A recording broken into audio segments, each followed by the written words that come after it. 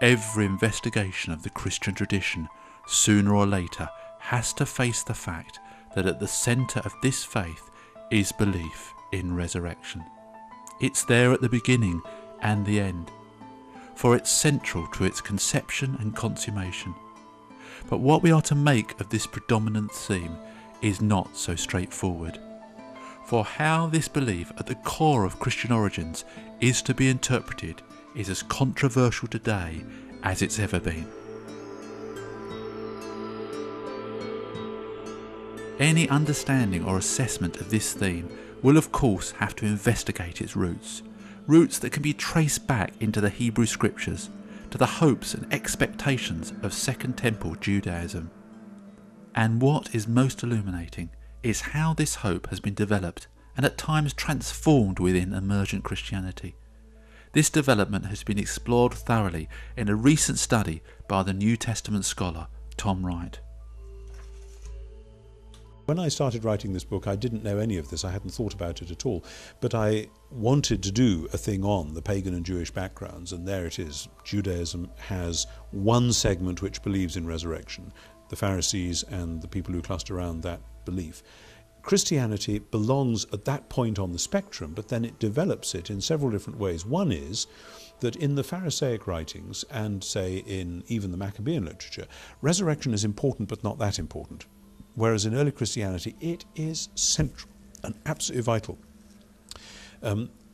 It's very interesting that if you look at the Gospels, you'll discover that resurrection is hardly mentioned in the Gospels outside the actual resurrection accounts at the end. And to that extent, they're much more like Second Temple Jewish literature. Resurrection is there, but it's not a big theme. But in early Christianity, from Paul onwards, it's huge, it's enormous. So that's the first thing. The second thing is that resurrection has split into two. And it's, instead of it being everybody at the end of time, it's Jesus first and other people later. And the third thing particularly is that it's a transformed physicality. And that is unprecedented. It's not a resuscitation. People often say dismissively, oh, resurrection isn't about the resuscitation of a corpse. It's a spiritual idea.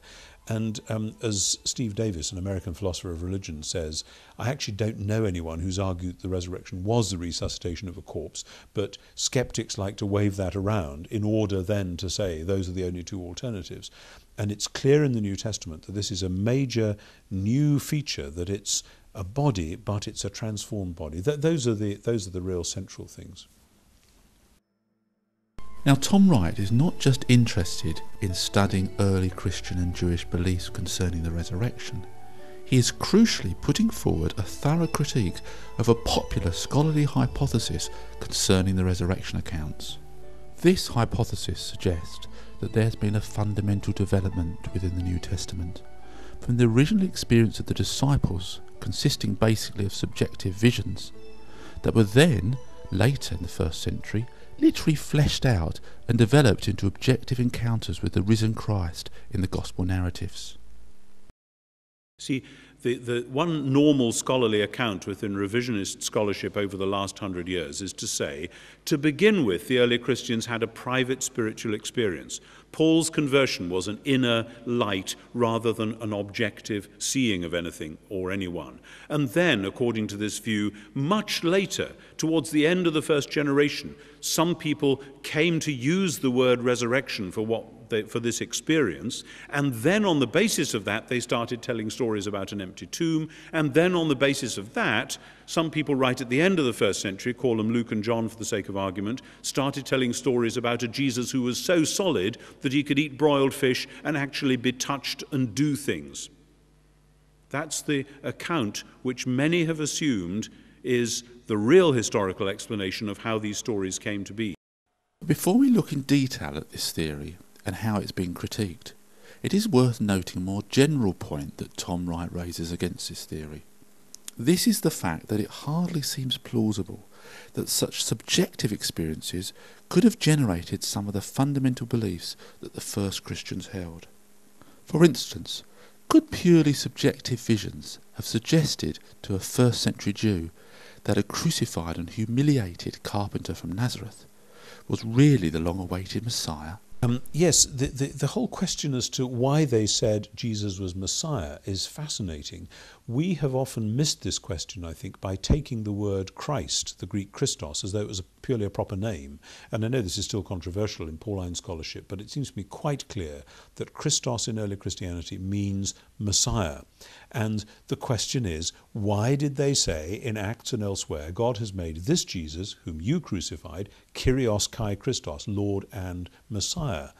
And it's very clear from such Jewish texts as we have, which deal with messiahship, what they expected a Messiah to do. A Messiah had to defeat the pagans, to rebuild the temple, to rescue Israel, and to bring, in some measure, God's judgment and justice to the whole world. Look at Isaiah, look at the Psalms. The great messianic texts are all talking about this kind of thing, and the Second Temple messianic texts, as in Qumran, as in Psalms of Solomon, and some of the later rabbinic references as well. Now, it's blindingly obvious Jesus hadn't done any of those things.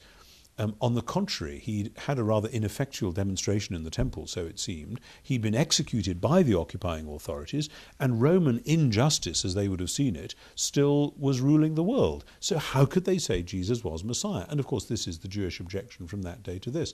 They all said, God has reversed the verdict of the Jewish court and the verdict of Pilate's court. You know, he's crucified with King of the Jews above his head. And they say, actually, the resurrection has demonstrated that was true and not just a mockery. Now, if you then say that the resurrection of Jesus was that Jesus went gloriously to heaven after his death, or that the disciples had a new experience of feeling forgiven or something, well, they would never, ever have said, he's been raised from the dead and he's Messiah. They would have said he's a great martyr. They would have said he's a leader whose teachings we revere, but it's simply stepping outside the bounds of historical possibility altogether to say they would have said that he was Messiah if that was all that had happened to them. With the help of a little historical imagination, Tom Wright illustrates the point that for first century Jews, subjective experiences are not going to resurrect their hope in a failed Messiah. I'm fascinated by this because I discover that most Christians today are quite unfamiliar with the stories in Josephus, and it would be a tonic for people's understanding of the New Testament if they would actually go and read the Jewish Antiquities or the Jewish War or whatever, and just think into how people thought at the time. Because, for instance, Josephus gives us this very graphic and horrendous account, not only of the Jewish War from 66 to 70, but of Titus's triumph back in Rome. And this time last year I actually stood in the Forum in Rome and imagined the great procession of Titus's triumph, because at one end of the Forum, up on the hill, you've got Titus's arch with those haunting carvings of the Jews being led in procession, carrying the menorah, the seven-branch candlestick, and so on. And we can see there, in bas-relief to this day, what that triumphal procession looked like. Now, we know that the standard thing they did at the end of processions, triumphal processions, was to take the enemy king, and he would be at the back of the procession, and everyone would be jeering and cheering and throwing rotten tomatoes at him and all the rest of it. At the end of the procession, they would flog him, humiliate him, and kill him. And Josephus says that's exactly what happened to the man that they regarded as king of the Jews, namely Simon Bar Giora.